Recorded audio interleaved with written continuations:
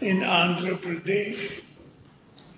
Now, those who wish to stay in Andhra Pradesh and work there, let them do so.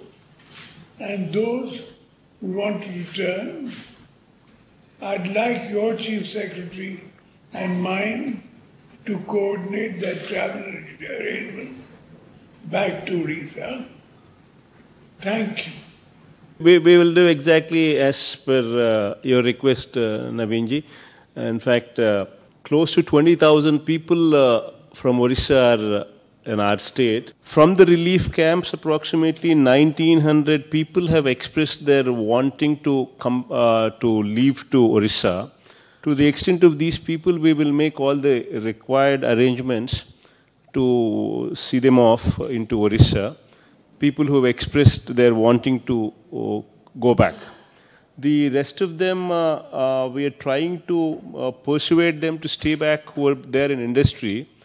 But in spite of our persuasion, if they still want to go back to Odisha, then we will make all the required arrangements, Naveenji. Thank you very much, Jaganji.